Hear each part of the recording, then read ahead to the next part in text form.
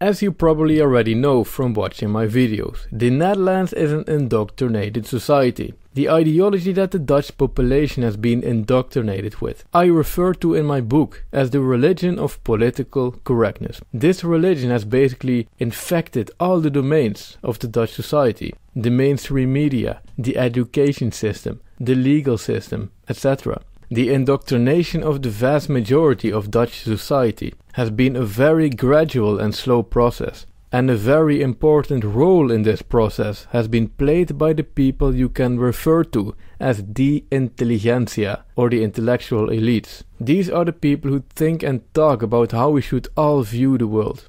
What's moral? What's right? What's wrong? Etc. These people originate from the academic world. They come from the universities, and they are often the same people who work as lecturers or at think tanks. They often get invited to talk shows organized by the mainstream left-wing media to tell people how they should all view the world. Wat zegt de wetenschap daarover? Ik mag hier in Nederland leven. Ik mag hier gewoon zijn. Ik mag ook op het moment dat ik in Turkije zou ik ieder mogelijk moment terug mogen reizen. Maar tegen iemand van mijn leeftijd, een vrouw van mijn leeftijd uit Syrië, zeggen we geven u geen visum en u mag ook niet reizen naar Europa toe. En ik denk dat in de huidige wereld, waar je dus inderdaad met staten hebt, met selecte groepen burgers, en je ziet dat in bepaalde landen veel meer welvaart is, veel meer veiligheid is, en het dus verboden is voor mensen om te reizen, zich te bewegen van het ene land naar het andere land, je eigenlijk niet anders kan stellen dan dat we in een geboorteloterij leven.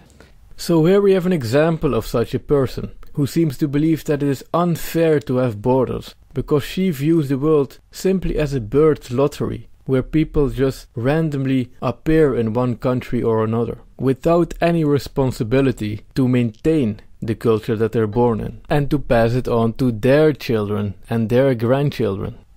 Wat zegt de wetenschap daarover? Nou ja, als ik... The culture is influenced, among other things, by the intelligentsia. The intelligentsia originate from the universities, so in order to explain these type of phenomenon, we have to look at the universities themselves. In what type of environment are the minds of the future generations of intelligentsia shaped? So let's talk about the universities. There are three things that are very worrisome about the Dutch universities. 1. Academics and professors are almost always left-wing. They are members of the religion of political correctness. This is especially the case in areas such as sociology, political science, psychology, literature studies, etc. So if you are a student and you only receive teaching from members of the religion of political correctness, then the unconscious biases that exist in the minds of your professor will over time be transferred to your mind. 2. The policies of the universities reflect the biases of the academics. For example, Islamic praying rooms at universities. Thus a totalitarian political ideology that opposes, among many other things, the idea of free critical thinking in itself. Belong at a university? Of course not. That would be totally ridiculous. But still, here they are. Islamic praying rooms at the University of Amsterdam. And what has already been around for much longer at universities are Islamic headscarves. If you're a student and your mind is formed within an environment where Islamic praying rooms exist, and where certain students are walking around wearing an Islamic symbol that stands for the oppression of women, then of course you are not going to be critical towards Islam. And you're going to believe that the people who do criticize Islam are unacademic and unintelligent, because everyone you know at your university doesn't have a problem with Islam.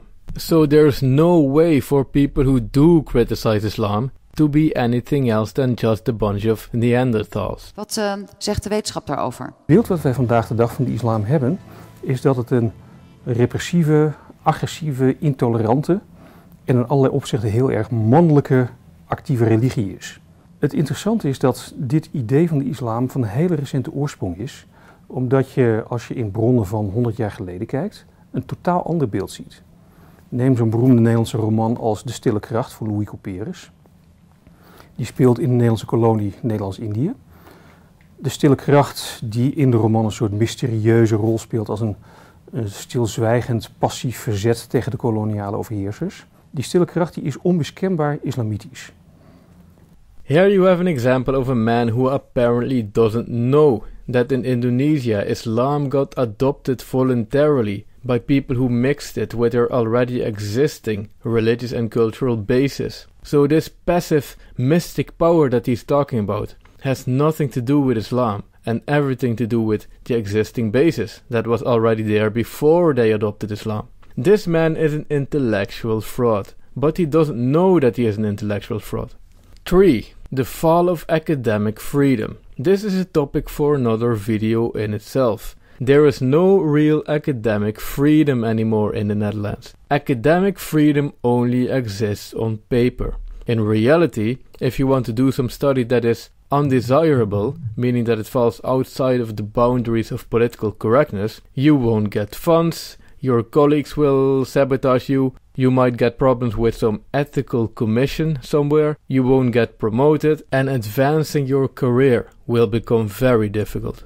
The fall of the intelligentsia in the Netherlands is contributing to the dumbing down of society in general. Every time a new generation of students comes from the universities and enter the institutions, the society as a whole becomes more dumbed down. For example, when a few months ago, for the first time in the history of the country, a few local political parties representing Islam won a few seats in the local municipal councils of the cities of Amsterdam, The Hague and Rotterdam, no analysis of the situation was made. You would think that when something like that happens, that a talk show would invite a few intellectuals to have an hour-long conversation about what this means for the country.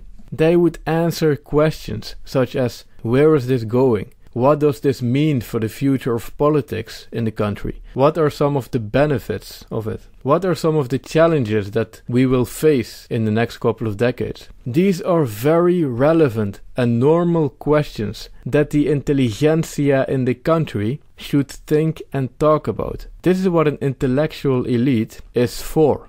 The harsh truth is that none of these questions have been answered by anyone in any of the Dutch talk shows and programs. The level of historical awareness of these people is basically non-existent. Wat zegt de wetenschap daarover? Nancy heeft eigenlijk gezegd in een heel mooi boekje, dat heet De Indringer, dat de komst van de vreemdeling altijd onvertrouwd is en altijd ongemakkelijk is.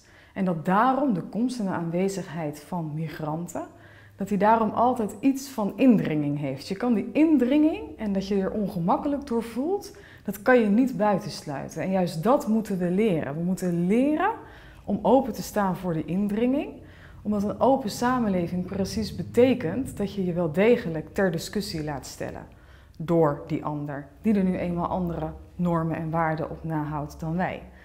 A few decades ago, people would think that this is a satire of the late Rome period.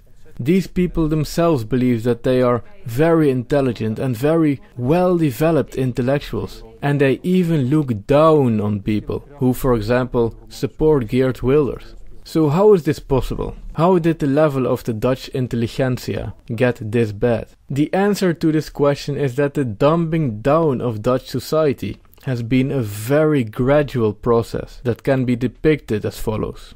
Academics become more left-wing. A generation of students gets educated by these academics. From this generation of students will rise a new generation of academics who are even more left-wing than the previous generation. They educate a new generation of students. And from this new generation of students will rise another new generation of academics who are even more left-wing than the previous generation. And they educate a new generation of students. And so on. It is not like the intellectual level of the Dutch intelligentsia became this laughable overnight. It was a very long and slow process to get all the way to where we are right now. The process to get there can be compared with the classic example of the frog in the boiling water. And from this process come the people who will enter the other domains of Dutch society. which has disastrous effects on society as a whole. Because these type of people actually end up playing quite influential roles in advisory bodies, think tanks, universities, and other institutions.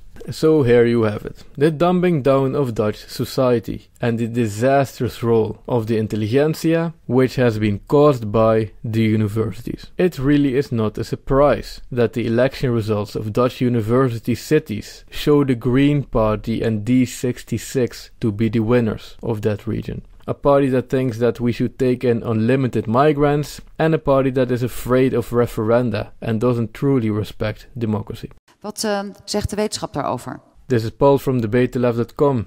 If you like the content, you can subscribe to this channel by clicking the big red button. Thanks for watching and see you next time.